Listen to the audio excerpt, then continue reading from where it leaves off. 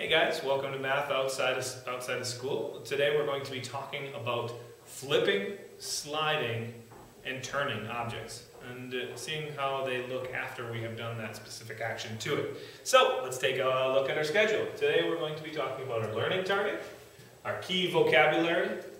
We're going to be talking about flip, slide, and turn. I'm going to give you guys a challenge problem, and then we're going to end with a joke of the day. So let's take a look at our one learning target for the day, and it is tell if objects have been flipped, turned, or slid. Those are all in the past tense, so the present tense for those would be flip, turn, and slide. Okay? Let's take a look at our vocabulary now, key vocabulary. Alright, the first one is flip. This is to make an object turn over. To make an object turn over. Next one is slide. Slide means to move an object from one side, or from side to side, excuse me, from side to side. And last, turn. To rotate an object like a clock turns. Let's turn.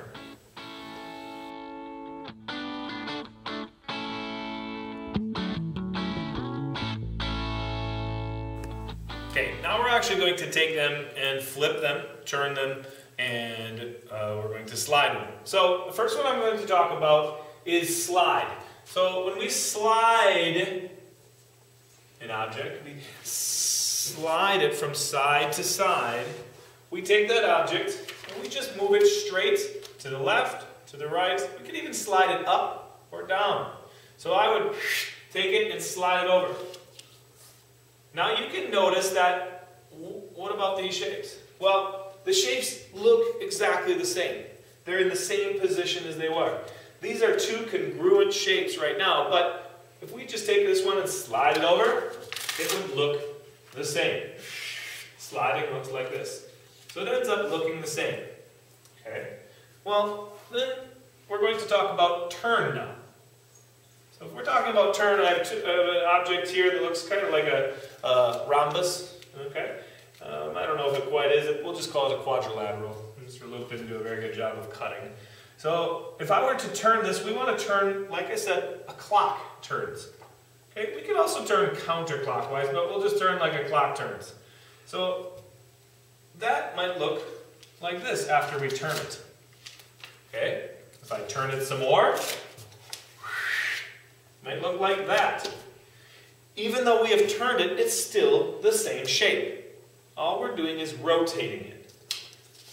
So these two shapes, even though they're in different positions, they're rotated, this and this are congruent. They're exactly the same. They are just in a different position. So that slide, turn like a clock, almost like it's rolling over. Our last one is flip. When we flip an object, oops, so I'll do like this, I'll turn like a clock. So when we flip an object, we actually take it and flip it on its side. So if I were to do a flip, I might, let's see if I can do one, might do kind of like a cartwheel. Ooh, I don't know, Mr. Luke.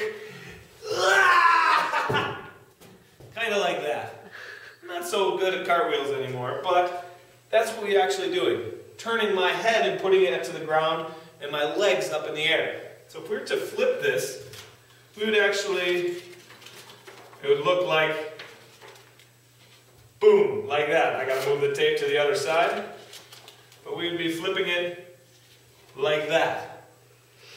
So this would look exactly like a flip. It's going to almost be opposite this time. Are these shapes congruent? Yes, they are. They're still exactly the same. They're just in a different order. What could we write for flip? Maybe like this. What do you think, Miss Heather? Flip? That works. Okay. So slide, turn, flip. Does it have to be a black triangle to slide?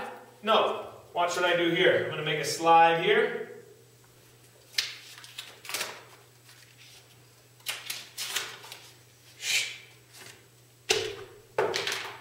Okay.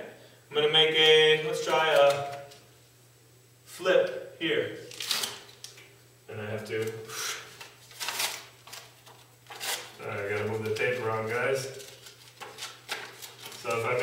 I go flip, and let's make a turn here.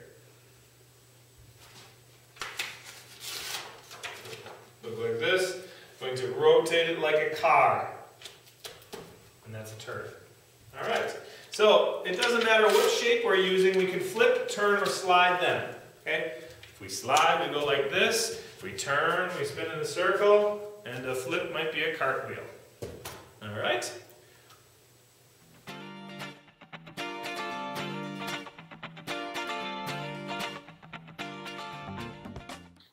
Alright, boys and girls, for your challenge problem today, it's going to be a fun one, but it's going to be quite difficult. You'll have the whole weekend to complete it, so we'll see what you can do.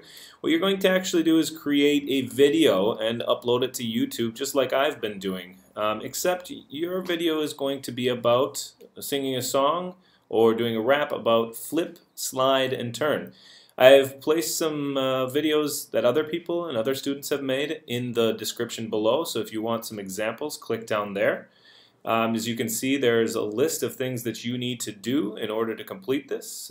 First, you check the examples, then brainstorm for what you want to do. You can work with friends if you want.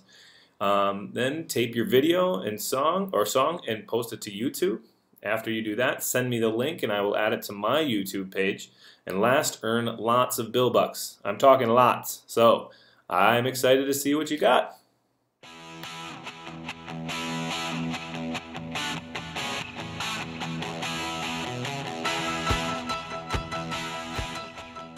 Okay guys, to finish it off, we have a word of the day that I want you to write down to make sure I know that you watched the video. So please write down the word cartwheel, like Mr. Luke's bad cartwheel he did. Maybe you can do a better one.